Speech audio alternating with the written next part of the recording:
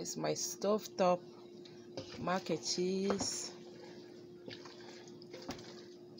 Very easy to do.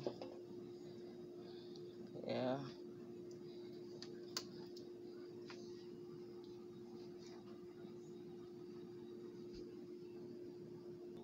Those are my ingredients. My well tested and tried ingredients. Lando legs, half and half. Elbows, pasta or macaroni as we all call it. Lano ale butter. So those are mine. And of course about a tablespoon or two of cornstarch, just for thickening, so you don't have to go through all the pro style of doing flour. So this is the easiest way so far. Yeah.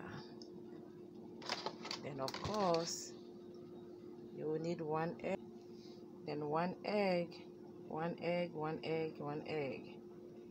all to help thicken your sauce.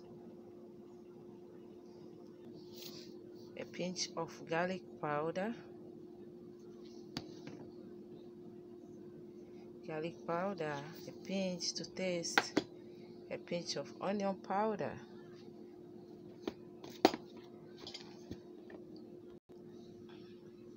of course kosher salt, a pinch of kosher salt too. It's all creamy, just as I want it. So now it's already done, so I'm just gonna go ahead and add the cheese. I'm gonna add the cheese to it. I need sharp cheddar cheese. Yeah, that's what we're gonna need. So there you go. You can see my cheese going in there. No fake stuff. The original mac and cheese with plenty of cheese.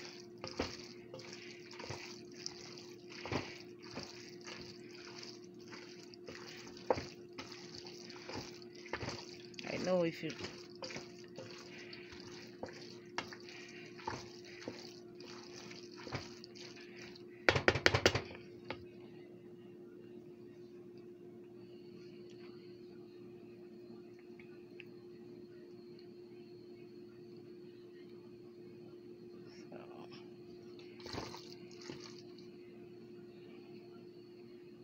you can see the cheese in the real stuff.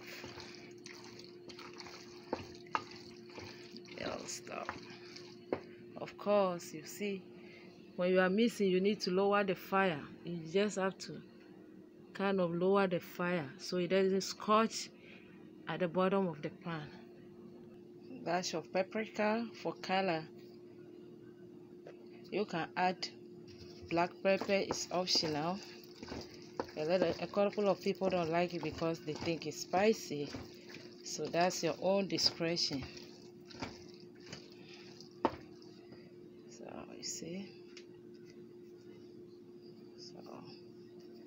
yeah, so basically you have to follow the instruction of how to cook the pasta on the box of the pasta, but you need to kind of reduce the water to half of the quantity of what they ask you to use to cook the pasta. That way it gives you room to be able to add your milk to it, because I like a lot of milk, creamy milk in my mac and cheese. So you follow the instruction of the pasta, reducing the water to half of the quantity or to third of the quantity. So that way you make room to be able to add your milk and the other ingredients. So as you can see, my mac and cheese is ready.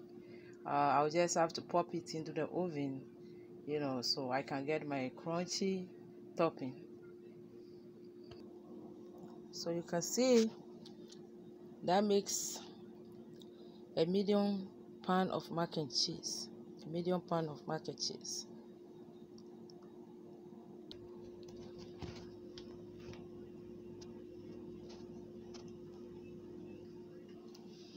So getting ready to do the topping. So that's about the rest of the cheese. That's almost like a cup of cheese.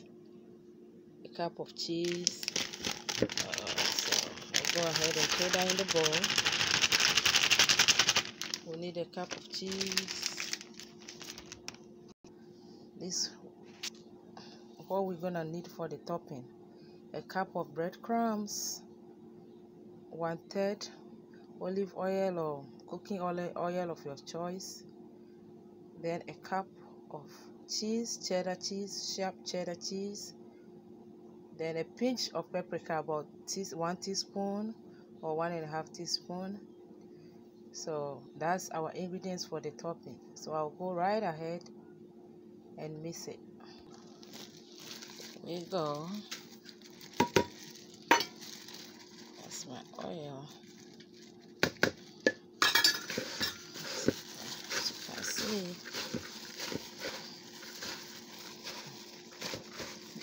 mixing it gently.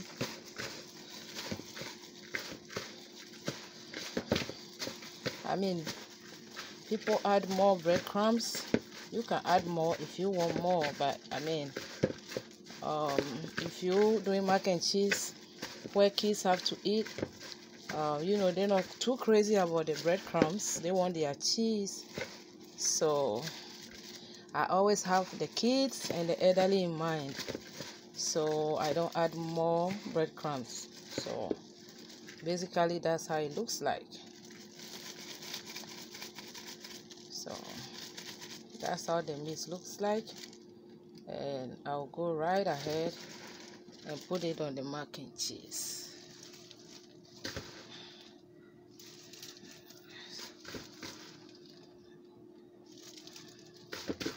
It's almost ready to go in the oven. The oven finishes the process.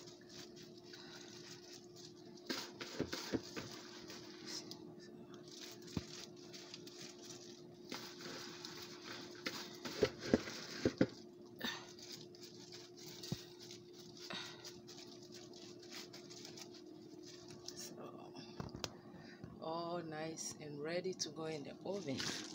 And I mean, you can set your oven to 350 if you want. If you want it more crunchy, you can turn the oven on to 375, but you have to pre-warm your oven whilst you are doing all this process. So I will leave you right there and get ready and put the thing in the oven. It's our finished product. Crunchy mac and cheese.